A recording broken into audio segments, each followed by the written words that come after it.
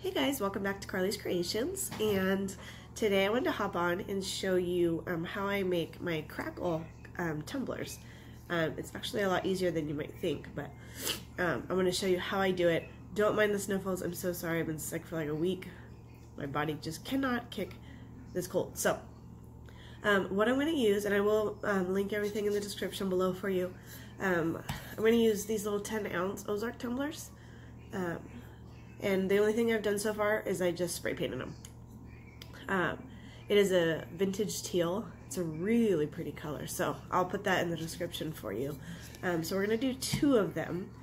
What I'm going to use to create the crackle, you're going to need a little medicine cup, or a paper plate is fine too, a brush, and I use this, the Crackle Medium. I've seen a couple of videos where people use like Elmer's glue and stuff, and then I saw somewhere someone use this, and I came across it and tried it for myself, and it was just really easy. It was a lot easier than I thought it was going to be. So this is what I use, and I'm going to show you how we do it. Okay, so we spray painted the cups. I'm going to do one at a time. I'm going to get my Crackle Medium, and I'm just going to pour some in my little medicine cup. Okay, you want to fully coat your cup here. It's going to go on clear, just like that. I just go up and down, just as if I were applying Mod Podge, so we don't to do glitter. So I'm just going to make sure you get every single part of the cup. This is what's going to make your paint crackle, so if you miss a spot, it's not going to crackle in that spot that you missed, so you don't want to do that. Okay. It's going to have bubbles, that's okay, they'll go away. They won't hurt anything.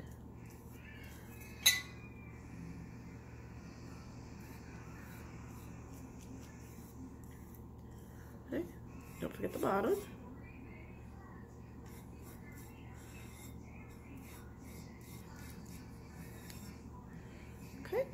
There we go. And then once I get it all on, I kind of just go back and just kind of smooth it out. I don't want clumps. It needs to be nice and smooth. That will remove some of the bubbles. But like I said, it's okay. Those will go away. You won't have those. Okay. All right. That is one cup. So now we're going to do the next cup.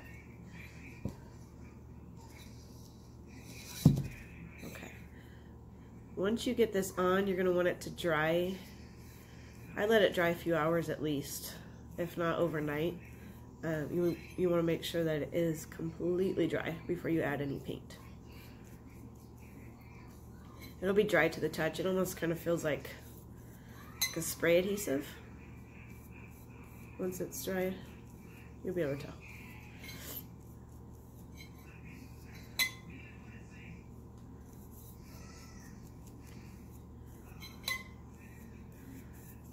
Okay, there's that cup. Make sure you get it all the way to the top. And don't forget your bottom. Okay. Alright, I want to go back around one more time. Just to make sure it's all smooth.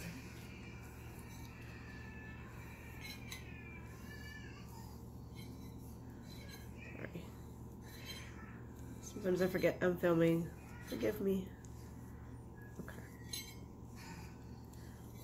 Alright, so now that that's all smoothed out, we're going to turn that over, we're going to let that dry.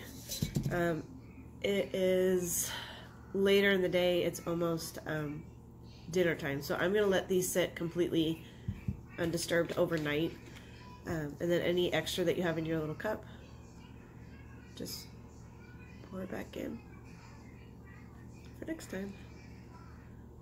You actually use very little. This will last you a while. I don't even know how many I've done. And it's still almost full. It's all the way, it's up to here. So it takes very little of this. a little will go a long way. So, all right, I'm gonna let these dry completely overnight until they are all the way dry to the touch, and then I will come back and show you how to paint it, and you get that crackle look. Okay, see you in the morning. Okay, so we are back. It is the next morning. I let our cups sit undisturbed overnight, so they are dry to the touch. They do feel, like I said, kind of like you put a sealant on them, and that's okay. That's what you want them to feel like. So, all right, now the fun part. This is the only tricky part, I would say, out of the whole process. So, the top coat, we are going to use, she wants a cream.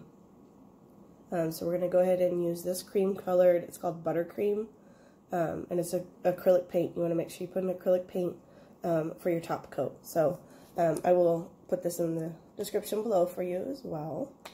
I'm going to get my little medicine cup. These things are awesome. I got a pack of, I think, 100 or something like that for like $1.62 or something crazy like that. So I'll put those in the link for you. I use them for everything, for cups, paint, my soaps when I'm mixing up colors for soaps, everything. And I always put a little bit extra in here, more than I think I might want to need. I can always put it back, but because you have to work pretty fast on this part, I don't want to run out of paint. So, okay, I'm going to put this cup over here. Okay, so now, when it comes to painting this with the acrylic paint for the crackle look, I'm going to dip my brush. I'm going to get a lot on my brush, and you're going to go one even stripe at a time. Do not go back over it. Only once, and that's it. So you want to make sure that you have enough paint on your paintbrush to get that full coat of paint. If you go, hey buddy, if you go back over it again, you're going to get some weird streaks, and that's not what you want. You want the crackle, but not the streaks, if that makes sense. So, I'm going to dip my brush. Okay. You see I have a good amount on there. I'm going to go from the bottom to the top. It does dry pretty quickly. Okay. A little bit more.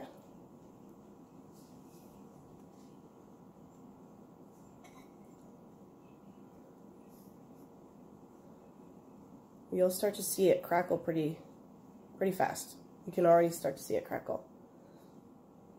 You see it? Okay, I'm going to keep going because you got to go kind of fast with this.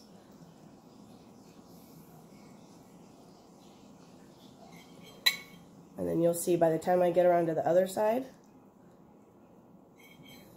that will already have started crackling.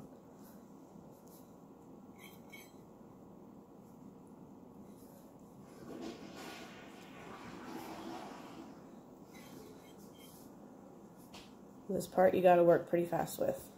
Like I said, make sure you have enough paint. Alright, so there. We're going to do the bottom, same thing. It dries quickly. Okay. Oh, see? You got a little swipe mark. That's okay. But alright. So you can kind of see how that's crackling already? Pretty cool, huh?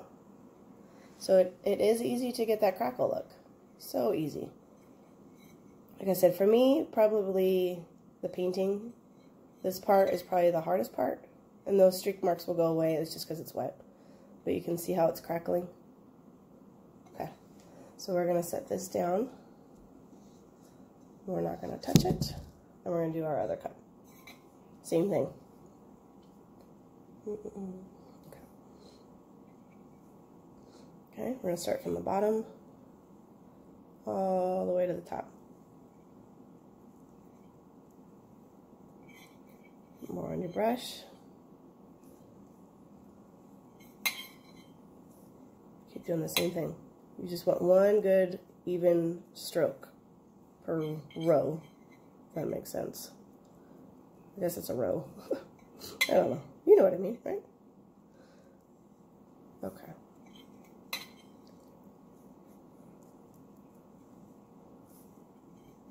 Okay, one more. Okay, now we're going to do the bottom.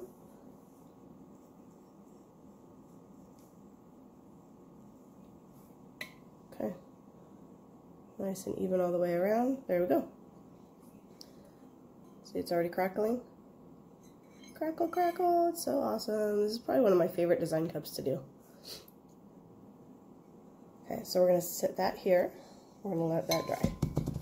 A little clump. Oops. Okay. So to kind of give you an idea, you saw how much I put in my cup before. This is how much I have in my cup now. So in reality, I didn't use a whole lot of paint, but like I said, I always want to put extra more than I think I'm going to need, because the last thing you want to do is start putting it on your cup and then you run out of paint, and then you're going to have to stop to put more in your cup, and then your cup messes up, and then you're like me, you kind of just want to cry and throw it out the window. So to avoid crying and throwing out the window, make sure you put some extra paint in. But it's just like glitter, whatever you use, you don't use, put back. And that's it. So we are going to let these cups dry. It is morning now. It's probably, I think, 8:30 in the morning. So I wanted to get these done now. I do have a couple errands to run, so I'll be out of the house for a while today. I'm going to let these dry for several hours. And then tonight, I'm going to put the first layer of epoxy on them. And that is the same as you do with any other cup. There's no special tricks as far as doing that. But you do 100% want to make sure that your paint is dry before you do that. So if it's not really hot out, maybe wherever you live is really cold, it never hurts to let it sit a little bit longer. When it's colder outside, sometimes I'll let it sit overnight. Sometimes I let it sit overnight just for peace of mind, and that's okay too. So, and that's it. And then after you do your epoxy and that cures, you can either be done, or from there you can add whatever vinyl or water slide or anything like that that you would like. I do have a cup that I did similar colors to this with a water slide that I can show you. Hang on. Okay, so these are two tumblers that I have right now that I did the crackle look on. So this one underneath is like a burgundy, and then this is with a water slide image. She wanted her logo on there. Sorry, that's not really focusing.